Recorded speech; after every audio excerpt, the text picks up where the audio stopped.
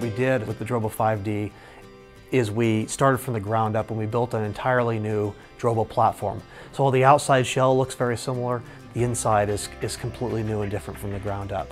The Drobo 5D is the power machine for a lot of creative professionals.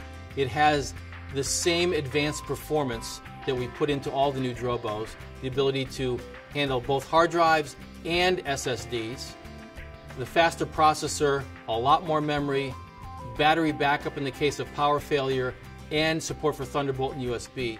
USB 3 and 2 Thunderbolt ports that allow you to not only have direct connectivity to the Drobo, but also allow you to daisy chain additional Thunderbolt devices. A lot of the devices out there today have a single Thunderbolt port, but the promise of Thunderbolt is not only high performance, but it's also daisy chaining multiple devices on the same high performance bus. In a lot of more consumer focused arrays, it's thought of by some that it's okay to lose some data. With the Drobo, we don't feel so. We have a battery inside the Drobo.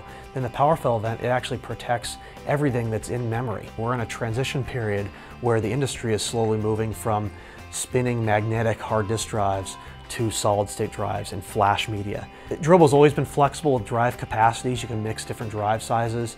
Now you're not only able to do that, but you're also able to mix different types of drives with flash and SSDs right alongside your hard disk drive. So one of the cool features about the Drobo 5D is that there's a new bay underneath the unit on the bottom side of the unit we call the Drobo Accelerator Bay.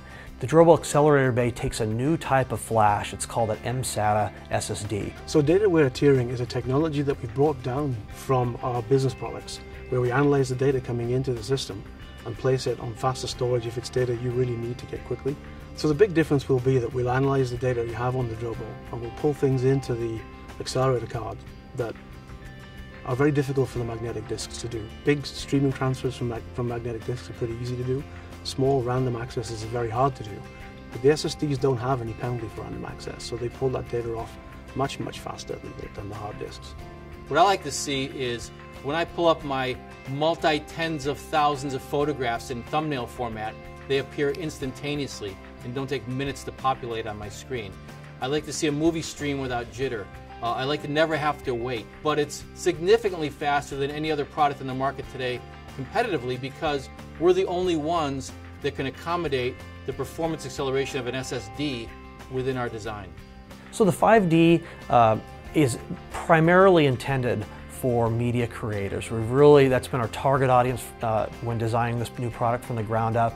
People that require not only high capacity storage, but also high performance storage to meet their requirements when it comes to not only ingesting assets, but editing them in place, or even storing them long term.